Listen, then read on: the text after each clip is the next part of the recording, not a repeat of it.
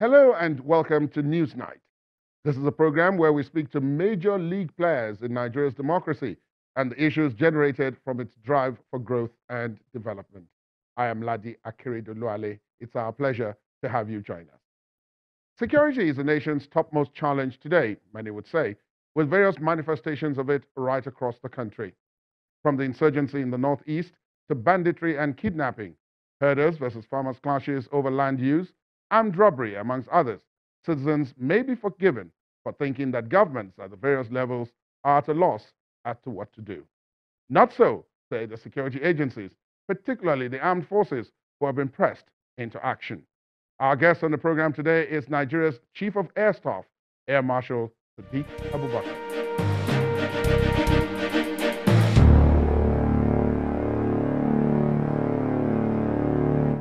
Marshal Abubakar, thank you so much for your time. Welcome. Thank you so much for having me. This is a very busy time for the armed forces. Most countries which have very powerful militaries, the Air Force is the key element. Is that the case in Nigeria's own situation? Well, certainly since the advent of the concept of air power, the Air Force has actually played a very crucial role in resolving security challenges, whether they are internally generated conflicts or they are conflicts between nations.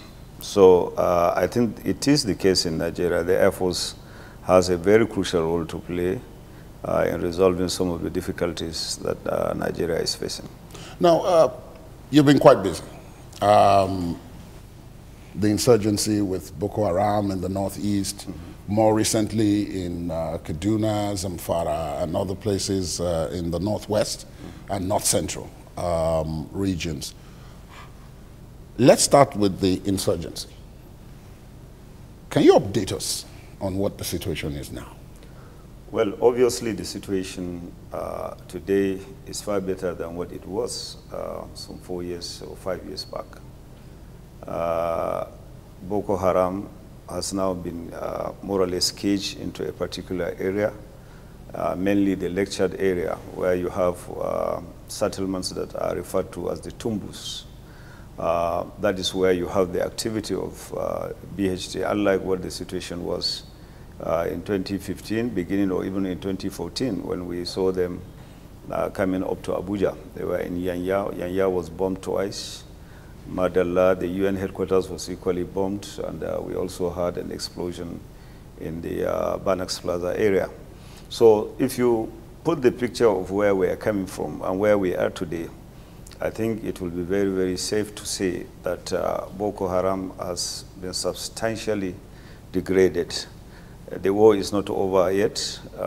Like most insurgencies, you don't expect a situation where everything stops at once, even in most developed countries. But I can tell you for sure that so much has been achieved in the last 4 years with the support of the federal government, equipping the armed forces, providing what we require, allowing us to have additional manpower, and so on. I think it is clear that the situation today is far better than what it was. Now, let's come to what the logistics. You mentioned manpower. You're quoted sometime in February of 2017 as saying that between 2016 and 2017, that year, the Air Force employed about 2,000 personnel.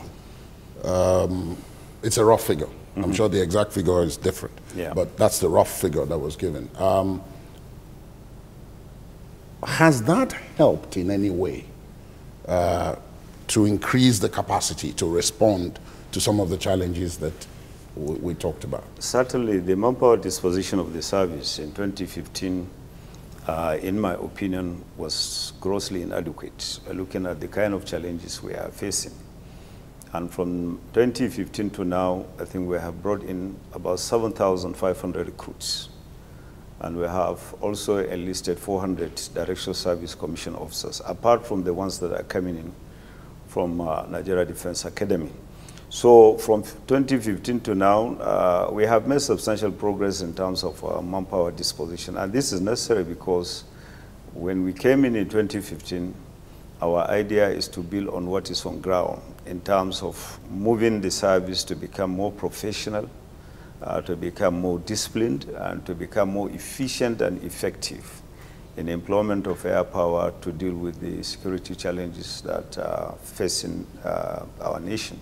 So for us to have a professional service, you need to have the right structure. And that is why from 2015 to now, we have established 2 additional commands. You have the Special Operations Command, which is based in Bauchi. You have the Ground Training Command, which is based in Enugu. And in addition to these 2 commands, there are quite a number of units that have been established. We have the Quick Response Group in Ipetu, Ijesha in Osun State. You have another Quick Response Group in Zamfara, in Gusau. You have another one in Owerri. In addition to that, of course, we have the Quick Response Search and the Quick Response Group in Kerang, in Plateau State. Apart from the groups, you also have wings. You have the Quick Response Wing in Agatu. Agatu is one area that I'm sure you're familiar with. Yes, in Benue. Yes, but in Benue State, where there were so many issues of herdsmen, farmers, clashes, and so on. We also have a Quick Response Wing in Gembu in Taraba State. Taraba State too is one area where we've had a lot of difficulties. And then, of course, we have also established a Quick Response Wing in Nasarawa State. The whole idea of having these wings, Quick Response Units, is to bring security closer to the Nigerian people and to also support other security agencies that are operating in these locations. And members of these units are special forces personnel who have been given adequate training and who are able to conduct some limited land operations in support of the security agencies that are in these locations. So with this expansion, of course, you need to populate those units. You need to get people to be able to man these units, and that informed our decision to go into recruitment. In the past, we had to expand the infrastructure in the training school, the military training center. We used to have capacity to take about 500 recruits, but we expanded that capacity to 2,500. At any time, for every 6 months now, we can train 2,500 recruits. We also provided accommodation for the instructors that will be there to train the recruits. And the whole idea is for us to have a professional service, like I said. But professionalism is about having the right structure, hence the establishment of all these units.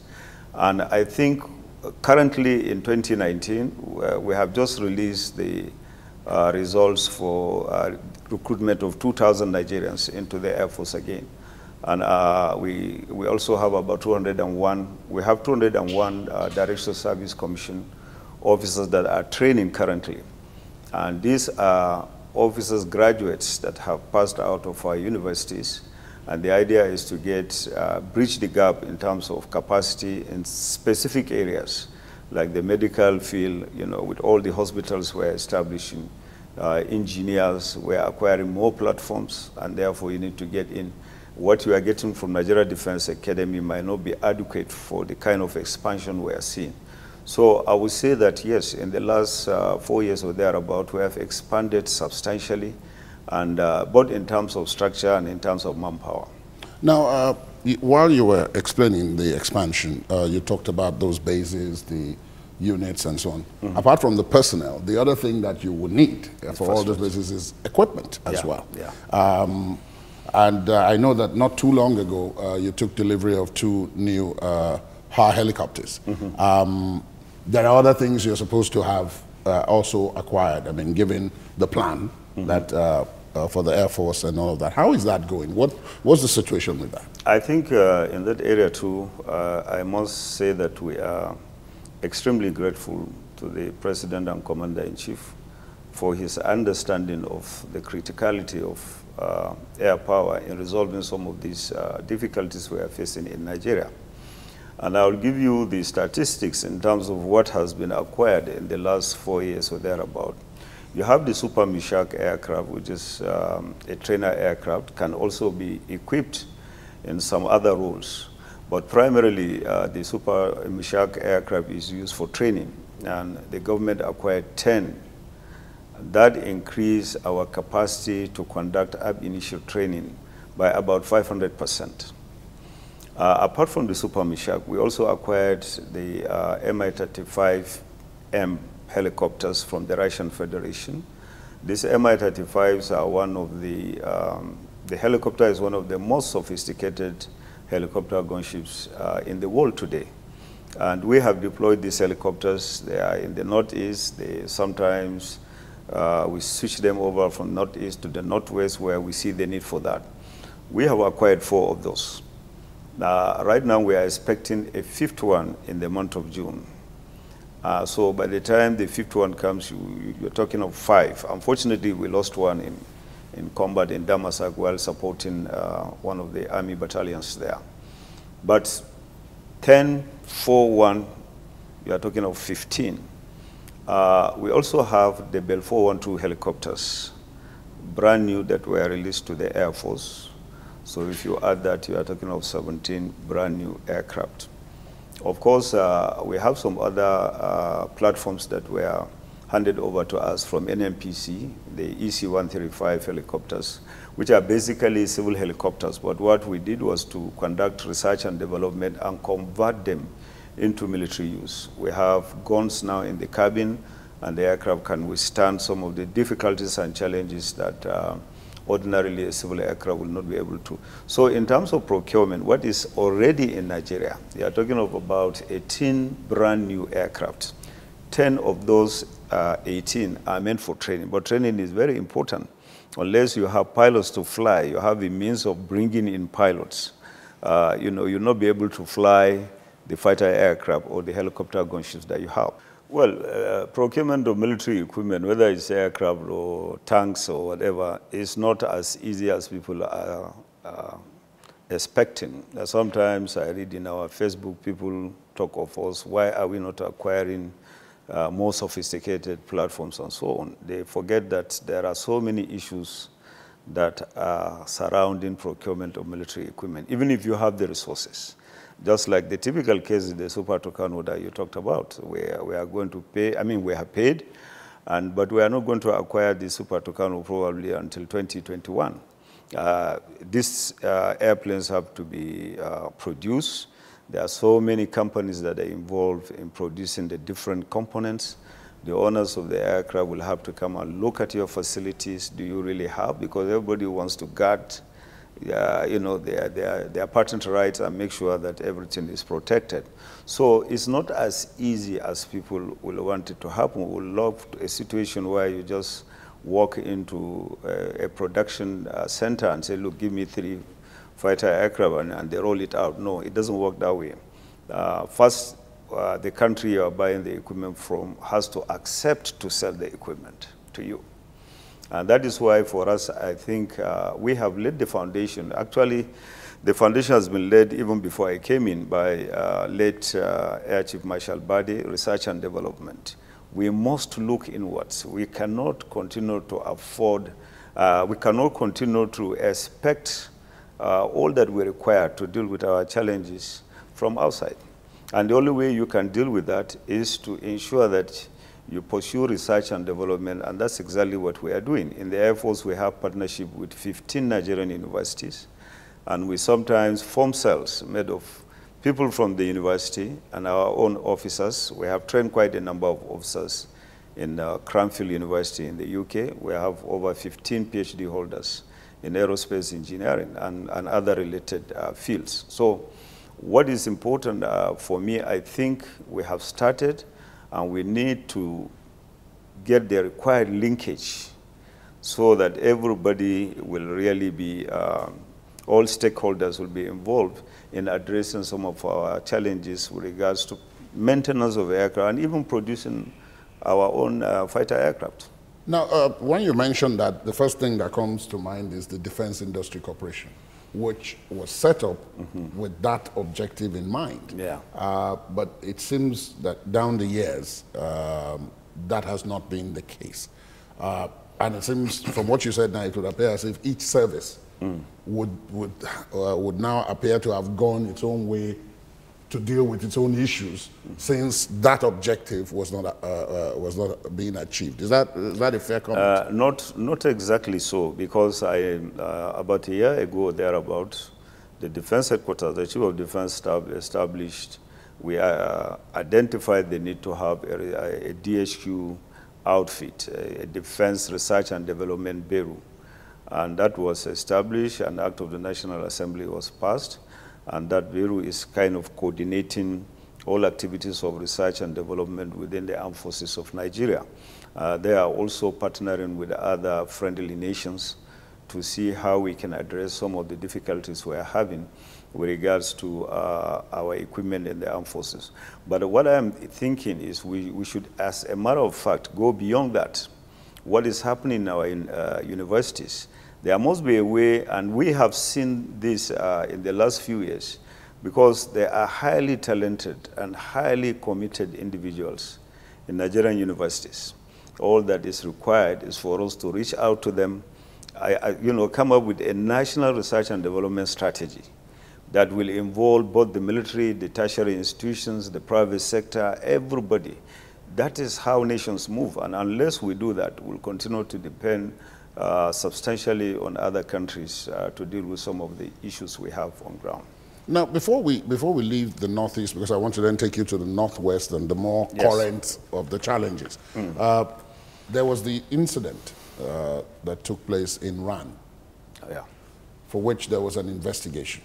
I don't know what is the result. Of course, I know that as the head of the Air Force, you had apologized to the people and expressed regret, but you also promised that you were going to find out exactly how that transpired. Were you able to? Actually, the incident in Ran is one of the most tragic things that have happened to the Nigerian Air Force. And every time I think about it, I feel sometimes emotional, because if you look at the circumstances, how the whole thing happened, we have investigated, but because it's an operation that involves more than the Air Force, the Defense Headquarters actually set up a committee to go in there and find out what exactly happened. And the report, I believe DHQ has made it public. They have invited the press and they have shared their findings with them. But we must remember that in war, there are tragic activities, or tragic things sometimes happen. It's not always that you go out and succeed in killing the enemy that is killing innocent people. But sometimes, unfortunately, you cannot totally eliminate collateral damage.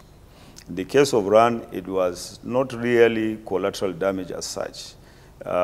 If you look at it, like I said, if you look at how the whole thing happened and how the pilots responded, they were in the out there eating, and they were told this is what is happening. Boko Haram is out there to kill people, and they immediately ran. But along the line, a number of issues happened, and a number of things. And like I said, the DHQ has made public the report of what has happened. If it was purely an Air Force thing, we would have been the ones to make it public. But one thing that we want to assure Nigerians is that I believe that as a service, we are a professional service. We're highly trained officers. We've been to Armed Forces Command and Staff College, we've been to Defense College, we've been to war colleges. So as a service, we have zero tolerance for human rights violation or for the killing of innocent people. Why are we fighting Boko Haram today? It's because Boko Haram is killing innocent people. That's why the Air Force, the Army, all the security agencies are fighting to stop that. So you cannot expect a service that is doing that to now go out on its own to start killing innocent people again. Sometimes things happen in war, tragic things. And what is important for us first is to find out why it happened. And find out that from all that we can get from what really transpired, nobody is, what do I say it now? Everybody has played the kind of role that is supposed to play. There was no negligence. There was no negligence on the part of any individual. If some mistakes happen and innocent people are killed. But like I said, in war, you cannot totally eliminate collateral damage. You can, especially where you are fighting insurgency, where people are like the Northwest situation, where you have both bandits and villagers. Nobody, you can't really distinguish who is a bandit and who is, unless when you use a lot of intelligence gathering platforms like what we use in both the Northeast. More than 62% of all flights that we conducted in the last 4 years were targeted towards getting intelligence, ensuring that it is the right target we are hitting. Okay, so, but sometimes, like I said, in war, you cannot totally rule out the possibility of somebody innocent being killed. It's really unfortunate and tragic. Now, the RAN incident was in January 2017. That's right. More recently, in 2019, after we started the operations in Zamfara and the Northwest, yes, the Air Force also got involved with that operation.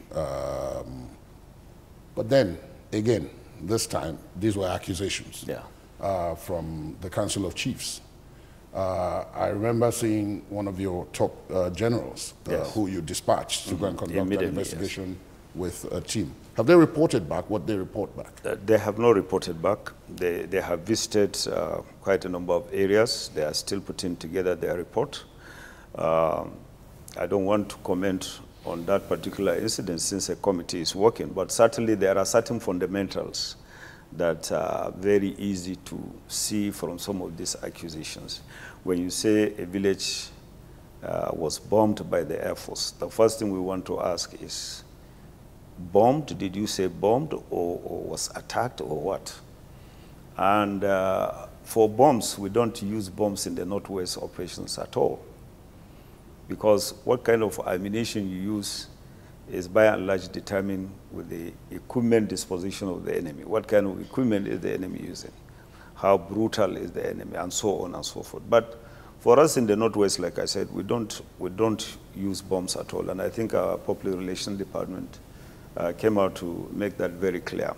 But like I said, the service has zero tolerance for human rights violations or operating outside the laws of armed conflict. You recall that about 3 or 4 weeks ago, there was something online, social media, where some soldiers were seen flogging an unarmed bandit. And when we discovered that one of the persons there was a personnel of the Air Force, we arrested the commander of that place immediately. And we have started procedures to make sure that we hold him accountable to what he's doing. We do not tolerate violation of human rights. And so I believe that at the end of the investigation, we'll have a clear picture of what really happened. But I want to tell you that from July last year to now, the Air Force, the kind of efforts, rates of efforts that we have generated there, we have flown about 1,500 hours in the Zamfara axis.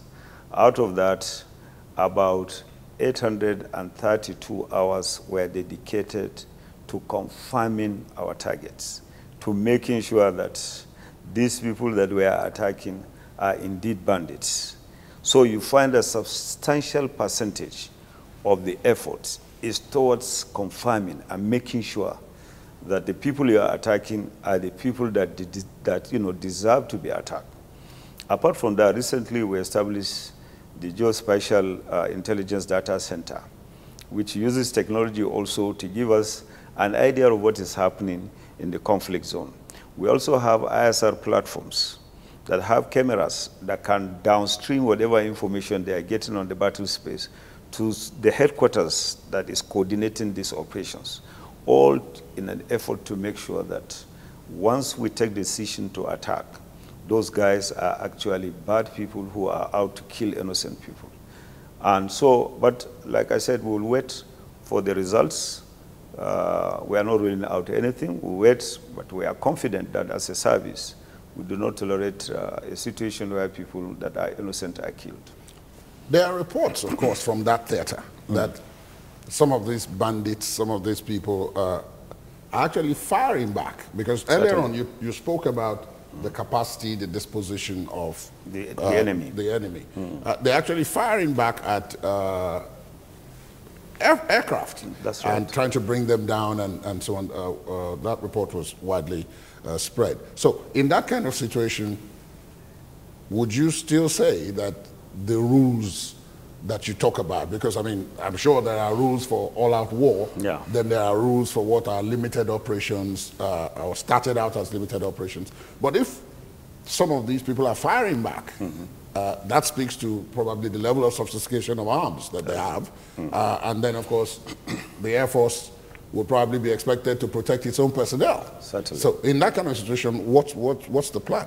Well, in every operation, you have rules of engagement where the pilot is guided. So what exactly?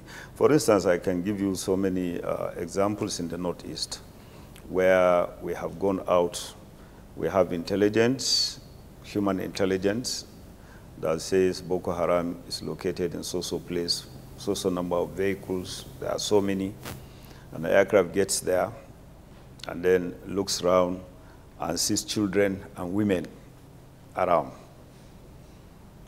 And on several occasions, we have a register, as a matter of fact, in the Northeast, where those kind of missions that they were unable to execute because of the presence of children, women, and so on. The pilot turns around back with his armament, with his ammo, come back, lands, and say, duty not carried out because this was the situation I saw. And in most cases, too, when we are conducting offensive operations, we have an ISR platform that is ahead over the fighter aircraft that is doing that. So it's capturing everything that is happening. And is able to verify. And is able to verify.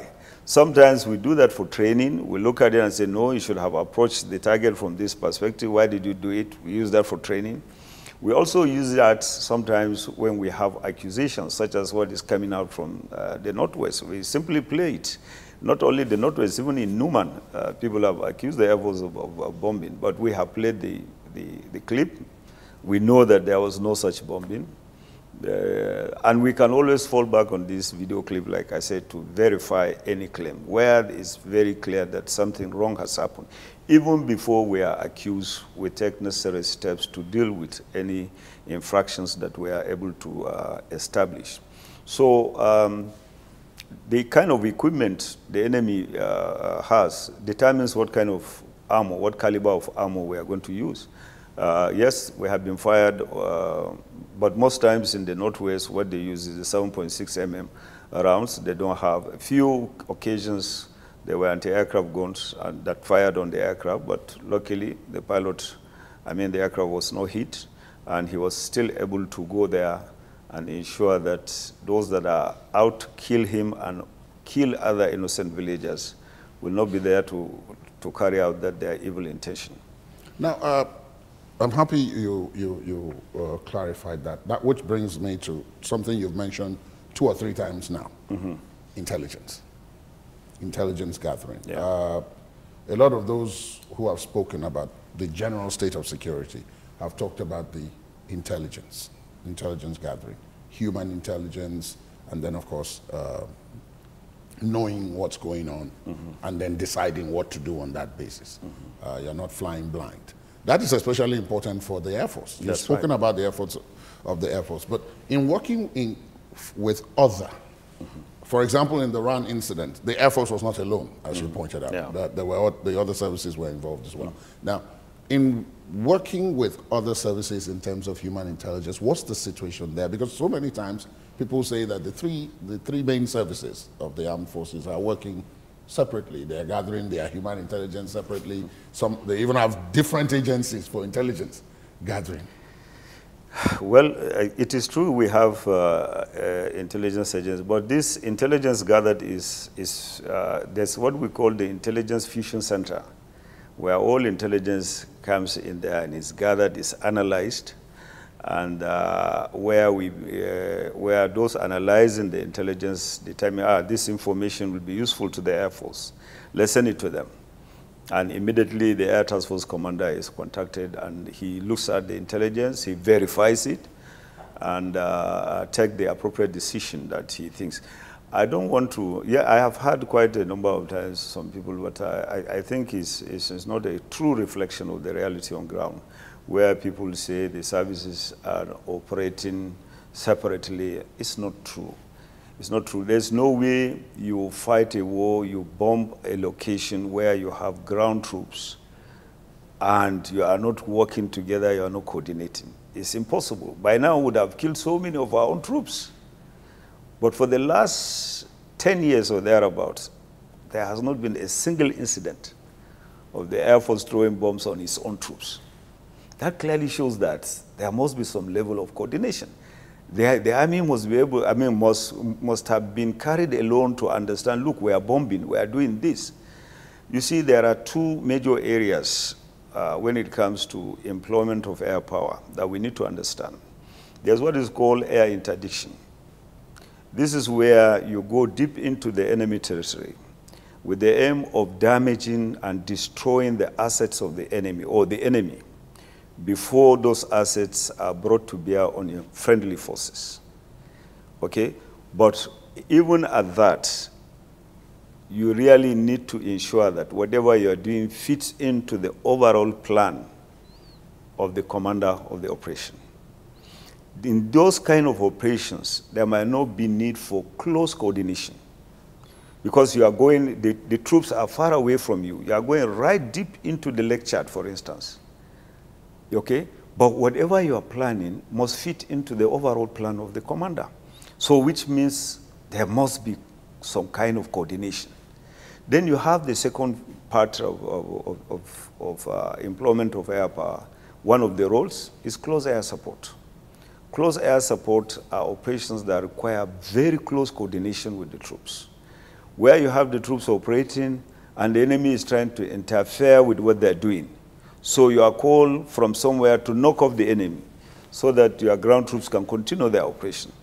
Of course, in such cases, there must be real coordination. Or else, rather than dropping the bomb in where the enemy is, you might end up dropping it on your own troops. So when people say there's no coordination and all that, it is funny. I see it as I do not think it's a true reflection. Like I said, if there is no coordination with these operations, missions that I just spoke about, especially the close air operation, we go also for logistic resupply.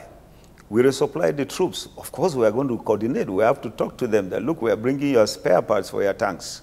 We are bringing food. We are bringing water. We are bringing medication. Or we are coming to evacuate a wounded man. There's no way you conduct this kind of operations without substantial coordination between the troops that are on ground. I think it's just a kind of misunderstanding, and sometimes some people are being mischievous. Now, again, let me drill down on the issue of intelligence, because it seems to be at the heart of all of this. And when we talk about intelligence gathering, I know there are certain things you cannot say publicly about that, compromising assets and all of that, but one needs to understand how the thinking, as the service chief, what's the thinking currently about intelligence gathering? How is that being done? Especially because you mentioned earlier in the interview where you said, look, where you have enemy combatants sprinkled amongst civilians, women and children and so on, you need to be able to separate them. Yeah. One of the ways to do that is intelligence gathering, so that you are able to know, okay, at particular times they're here and so on. How is that going? Because, again, if that is not in the big picture, as it were, and that, some people have said, is quite expensive to do, how is that going? You see, intelligence is very critical to every military operation. You must understand, because for you to achieve what you are going out to achieve, you need information. Let me give you an example again. There were times that we had these children, girls coming with IEDs strapped to their bodies and exploding. How are you going to determine where these girls are coming from? How are you going to determine who is arming them? How are you going to determine who is recruiting them? There's no aircraft that can pick that information. And that is where human intelligence comes in. But then you also must understand that for human beings to really give you the intelligence that you require to protect them, you must find a way of engaging them. They must see in you that, look, you are there, these people are there to save us. You must find a way of engaging these people. For us in the Air Force, and I think substantially for most of the other services, we have tried realizing the fact that you cannot win a counterinsurgency operation without the support of the local population. The local population must key into what you are doing. They must understand that you are there for them and have the desire to give you what you require to really be able to deal with the situation on ground. And from 2015 to now, we have come up with what we call the non-kinetic dimension of this, resolving these problems. And that is where you have the medical outreach program. We have treated over 300,000 people, patients, IDPs mainly. We have even gone to the extent of opening our cancer screening centers in Maiduguri particularly for IDPs to have access. And the whole idea is to win their hearts and minds, to make them realize that we are not only fighting for you, but we are ready to support you. We are partners in progress. I mean, we are all going for the same objective. And the only way, like I said, you can do that is by bringing these people closer to you. And one way we thought we can do that, in order for them to really realize we are there for them, is through medical outreach. Not only in IDP camps, but even in their villages. We have on several occasions evacuated sick people from the villages in our helicopters, fly them into Maiduguri, our medical facility, treat them free of charge, and give them all the support, medical support they require, and at the end of the day, fly them back to their villages. Now, over 4 years, these people have now realized that, look, these soldiers are not what these terrorists are telling us. They even come to our villages. They treat us when we are sick. They even put us in something that they might not probably understand what it's all about because they have never been, they have not flown before. So that clearly shows that human intelligence is very critical to what we're doing. And we have been utilizing whatever source, whatever intelligence that comes to us to analyze it, see it, and use it for our operations. So I want to use this opportunity to appreciate the people of the Northeast because they have been extremely supportive in coming to us, in coming to really understand that we are there for them. Not only the medical outreach, we also have level 2 hospital in an IDP camp in Maiduguri, which was established in August 2015. From August till now, we have been providing medical services to these IDPs in Dalori IDP camp in Maiduguri.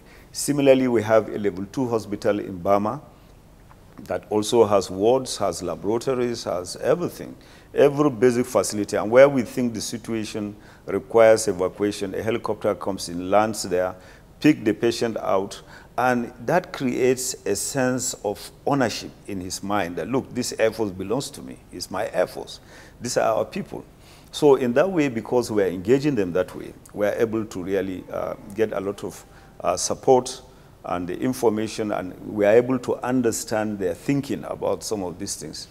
Not too long ago, I saw you at the opening of a set of brand new barracks. I'm trying to recollect properly exactly where now. Yeah, in Maiduguri. In Maiduguri, the last one, exactly. Yes. When you were talking about your personnel and the fact that when you bring them here, this is a new place and so on, that they, after they've done the work, they need to have a good place to rest their heads. That's right. I take that as a peg to look at the general issue of welfare. From time to time, those who are not in the military get to hear outside, complaints about delayed allowances, salaries, and so on. In the case of the Air Force, what's the situation? We have gone past the stage of making sure that people get allowances. That is too basic for us. There's nobody that is working anywhere that does not get his allowance as at when due. But what we are looking at now is to go beyond that. Make sure he has good accommodation, make sure his children can go to school, medical facilities are there for the families. And recently, for the first time in the history of the Air Force, we have also extended a post-housing program for other ranks. In the past, what we usually have is post-housing program for officers. But this time around, we have come in with this idea of having post-housing program for airmen, so that as you join the service, in 35 years down the line, you should be able to walk into a home that you can call yours. And we have started, we are trying to see how we can get the infrastructure required to make sure that the place is good and our airmen can key into that. So I think, apart from that, again, the NAFOA, Nigerian Air Force Officers' Wives Association, have also taken the responsibility of skill acquisition programs. They have trained over 2,300 barrack boys and girls in Nigerian Air Force bases. They have given them the skills and they have given them starter pack. They have schools all over, in Port Harcourt, in Lagos, and so on.